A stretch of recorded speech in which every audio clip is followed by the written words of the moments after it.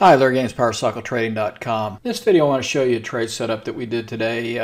This was also an alert trade sent out to our text alert members, but this was on Visa. So we were looking for different areas that showed strength versus, the weakness that we're currently seeing. And so the payment sector, has a little bit of strength here. So Visa and MasterCard. But the thing that looks good here is if you study the chart here, you can see Visa, it had that prior high up here in the 1st of January at about 220, and then it sold off really hard and had this low in about January 29th. It pushed up here into a 382 retracement here, which I took off into the 50, and then you can see how it bounced into the 618 retracement area and then just chopped. So it went up here, pulls back, went up here, pulls back down into this area, and then today cracked and broke that 618 and had a nice close above it. So we've been watching this for the past few days. Now this also is what we call a volatility squeeze on the 4 hour. So this is what could potentially propel this to a bigger move over the next day or two, looking for the next target up here to around 220. So you can see the bottom chart here, the momentum on the intraday. So from the 2-minute to the 10-minute, we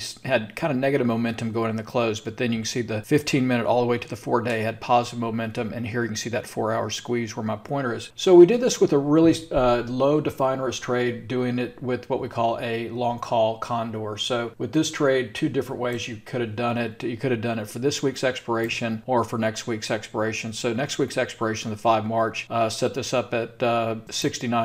So that's the maximum risk. If everything was to go straight down to the south side of the market or up, this thing can only lose $69 per spread without any kind of adjustment. Now, next week on the 5th, if it closes up here between the short strikes of the spreads, it'll make $181 per spread, and that's over about 260% return. So that's one, or you could do it for this week to get a bigger pop for this week, and that was going out right here. You could do the Condor for this week, $80 at risk, and potential for 170, and you can see it went out today up. So those are the kind of trades that we're trying to identify.